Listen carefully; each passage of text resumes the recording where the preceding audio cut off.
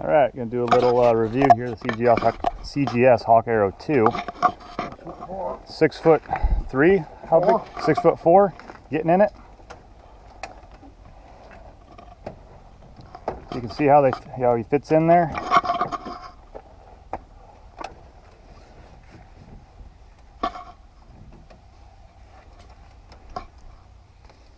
I've never loosened this shoulder strap.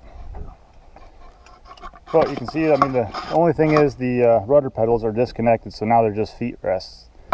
But the headroom, if you're over, I mean, he's 6'4", so his head just touches the top of that. When you fly, the airflow over the top kind of sucks it up a little higher, so it won't touch his head when you're in flight. But anyway, here's the layout of the plane.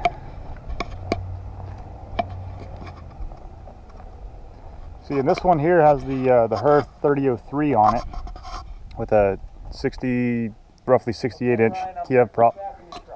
All right, thanks, Fred. You bet. And 71-inch would have probably been a better choice, but I didn't think I was going to have the clearance. As you can see, we definitely could have run a 71-inch on this, and it'd probably get a little bit better climb. But right now, we're sitting at gross weight. We got 10 gallons of fuel, and it's about 90 degrees, so we'll see how she takes off. Okay. All right, I get ready to take off here. I got the camera going, so okay. Sitting at 90 degrees in the shade. This GPS says 110, but that's probably only maybe 100 out in the sun. And we're sitting at gross weight, so we'll see how it does. Garberville traffic, experimental 3131 Lima, departing runway 18 with a left-hand downwind departure to the north. Garberville traffic.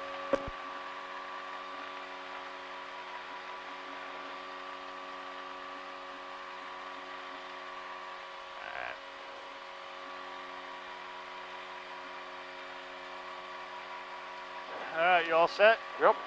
Do 1 notch of flaps.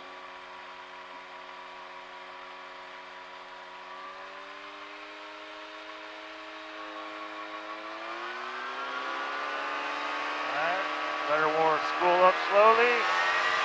And there's full power.